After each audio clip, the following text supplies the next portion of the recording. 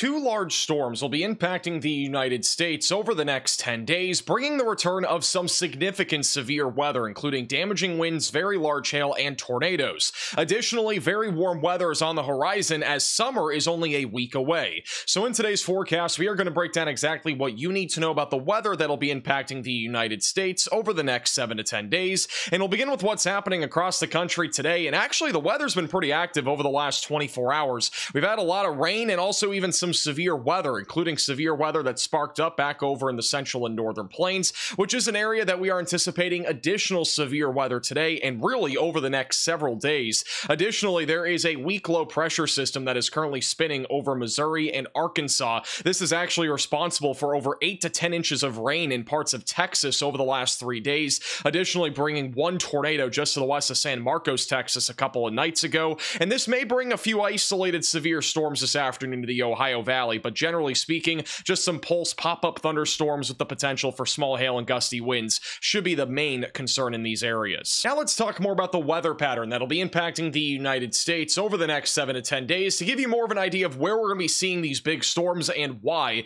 Beginning with what's happening right now, we have a large high pressure system that is currently in place back over in the southern plains and the Four Corners states, a weak low pressure system moving over the Ohio Valley, and then another low pressure system that is centered just off to the northwest and north of Montana, and this is actually going to help to amplify the threat of severe weather today across Montana and even Wyoming. And then as we go into tomorrow and as well as Sunday, the storm system will be moving off to the north into Canada. We may still see a little bit of severe weather on Sunday, mainly back over in the northern plains. High pressure will continue to dominate back over in the southern plains, which is going to build a lot of heat as we get closer to the beginning of summer. By next week, that is when things are going to start to get, I think, a little bit more interesting. We're going to have some troughing moving over the Rockies, which should promote the threat of some severe weather, especially across the northern plains, the central plains, and the Midwest. I think this really ramps up Monday into Tuesday, and this could also lead to the threat of some mesoscale convective systems. We are entering that time of season where we start to see big lines of thunderstorms move across areas like the Midwest. I think we are going to see plenty of that over the next 7 to 10 days, especially during the work week next week, as we have multiple shortwave troughs that'll move over the Rockies. And then by the end of the week, I think this active weather pattern will continue with multiple low pressure systems moving here across the Pacific Northwest and the northern plains, which should continue to lead to an elevated threat of severe weather, especially back over in the northern plains, central plains, Midwest, and the Ohio Valley. With all that said, I do think severe weather will continue to be a possibility, even back over in the southern plains. Just a lot of that will be based off of mesoscale features rather than large low pressure systems, which is something I think we're going to see fairly frequently across the northern plains and the Midwest here over the next week or two. Now let's go day by day with all of our upcoming severe weather events, and we are going to begin with today, which is Friday, and believe it or not, we actually have an enhanced risk of severe weather in place back over in Montana, and a slight risk that goes from the high plains even back into the central plains, also through Montana, where all hazards of severe weather will be on the table, and then a marginal threat that extends all the way back over into western Arkansas and also West Texas.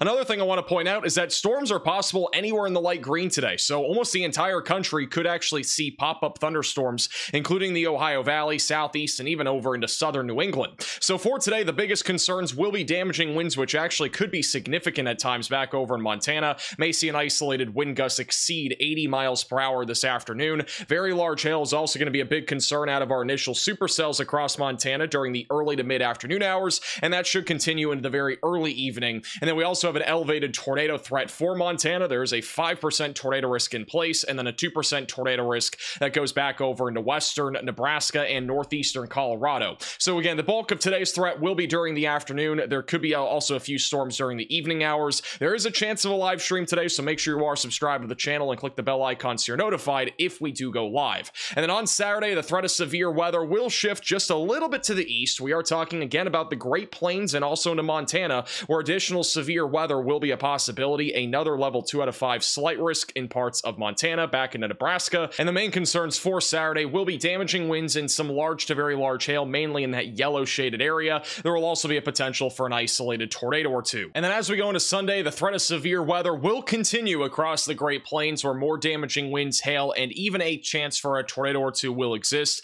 This is again the beginning of a very active stretch of severe weather across the Great Plains. And then as we go into Monday, Tuesday, and Wednesday, I fully expect severe weather will continue, especially across the Midwest, the Ohio Valley, and the central and northern plains. Now let's talk more about the timing for severe weather today, beginning beginning with the Rockies, which we are expecting storms to fire up right around 2 to 3 o'clock Mountain Time across many areas in central Montana. And these storms will likely stay relatively discreet, and any storms that do stay discreet will be able to produce very large hail and also a chance of a tornado. May even have a storm back over in Wyoming this afternoon as well. By around 5 to 6 o'clock, these storms will continue to push to the east. I think our greatest tornado threat will be in the middle of the afternoon, and then around the evening hours, this will become more of a line of storms or a cluster of storms. It will not be very organized, but there could be a continuation of damaging winds, hail, and maybe a low tornado risk as these storms continue to push east during the late afternoon, evening hours, and then eventually into the very early overnight hours before these fizzle as they move back over into North Dakota. And then for tomorrow, we could actually have a repeat of what we're going to see today with a few more storms being possible.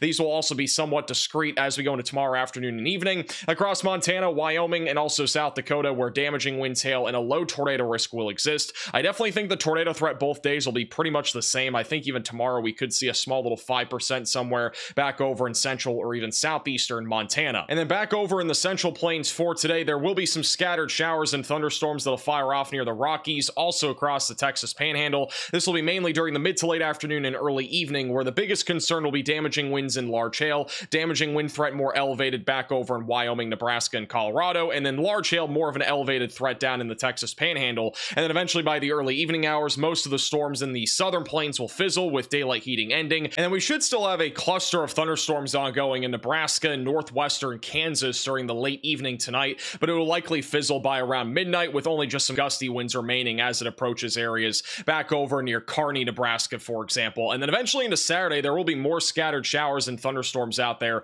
here across the central plains. Really not a whole lot of organized activity here, just isolated damaging winds, hail, and maybe a spin-up tornado being a possibility. And then on Sunday, there may be another chance for isolated severe weather, mainly back over in Colorado and Nebraska, with damaging winds, hail, and a low tornado risk existing. Now, on top of all the severe weather that we're going to be seeing over the next couple of days, we are also anticipating a long stretch of severe storms. And one of the ways we can see this stretch of severe weather that is coming is looking at our supercell composite, which essentially takes a bunch of ingredients, puts it into one graphic, and shows us where there could be a potential for supercell initiation if we were to have a cold front, a low pressure system, etc. So as we go throughout the weekend, we are expecting a fairly active stretch of severe weather to continue, with at least isolated severe storms being a possibility. But by early next week, notice how we are going to start to see these values really increase, especially back over in the central and northern plains, which is an area that we are going to see low pressure systems ejecting over the Rocky Mountains, which should lead to a favorable corridor for at least some scattered severe weather. And even by Tuesday and Wednesday,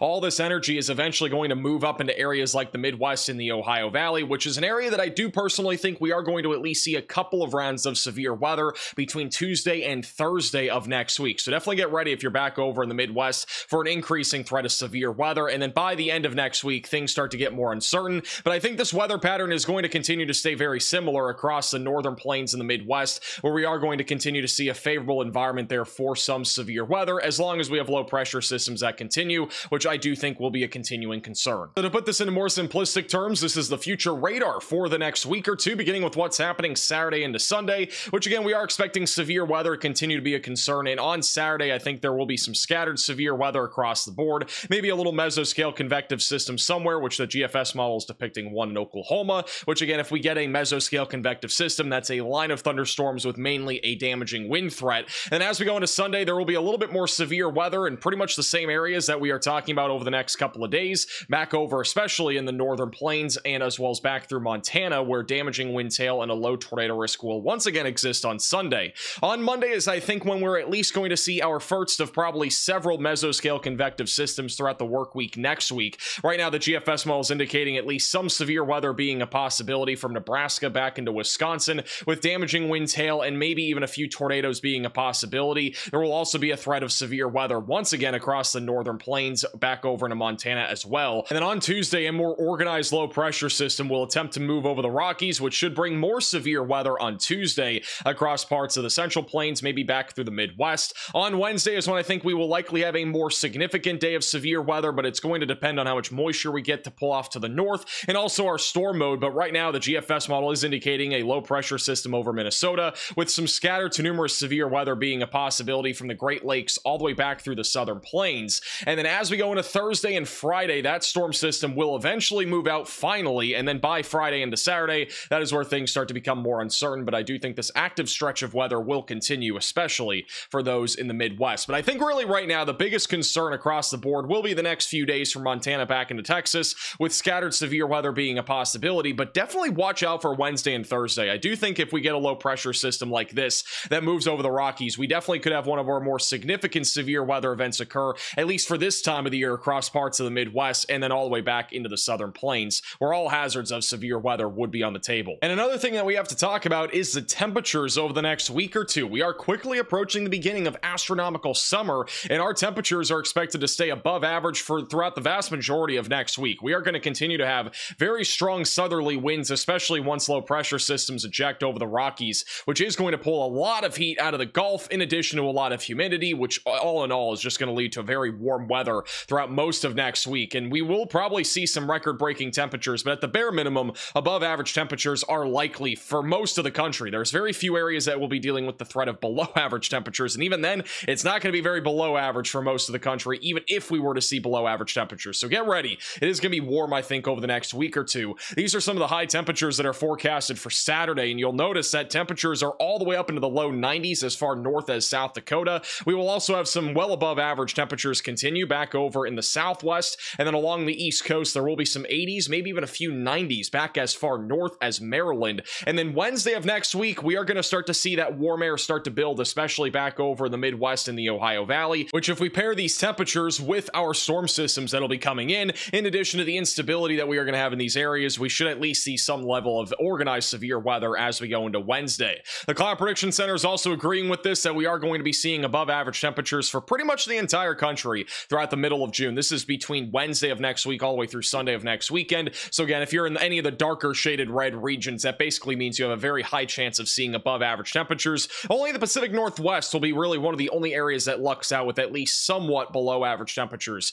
over the next week or two, but generally across the board, get ready. Summer is coming in hot here over the next week or two. And as always, thank you all so much for watching today's forecast. If you are new to the channel, make sure to subscribe down below. There's a low chance of a live stream later today and even tomorrow, so make sure you click the bell icon so you're notified if we do go live. If we don't have a live stream today, there's a high chance that we'll have a video tomorrow, but if we do not have a video for whatever reason tomorrow, there will definitely be one on Sunday. So stay tuned, and we'll see you guys all again in the next forecast or live stream.